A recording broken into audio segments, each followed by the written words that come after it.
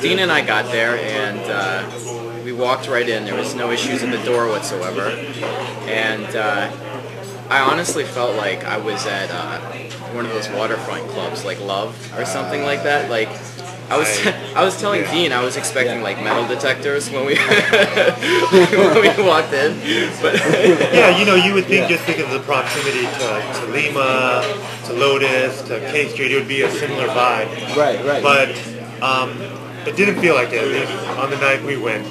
Like we walked in, and the place felt generic, almost to the point where, like you said, a mini version of a like mega Love. club. Yeah, right. Yeah, mega club is a good way to describe it. Except that it had all the makings of a mega club, but in a smaller place. Shrunken. Yeah. Shrunken.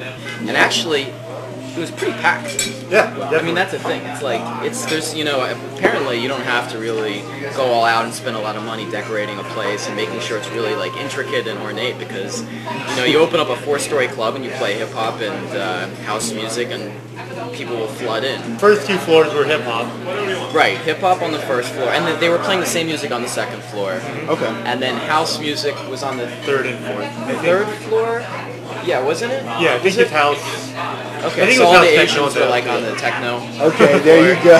Okay, I mean there was like, it's funny because we were talking about diversity at the other place, and it was very like an integrated diversity. Yeah. But at these mini mega clubs, or like the mega clubs, it's like segregation goes on by music, and that's what happened on these different floors. Like it's just like people flock to different kinds of music, and I mean it was no different actually at this club. So now that I gotta say, the one thing I did like is, apart from the bathrooms, the service was pretty good. The bartender was cool. Okay. She got us a drink right away. People at the door, there was not a lot of guff. So. And I think there nice.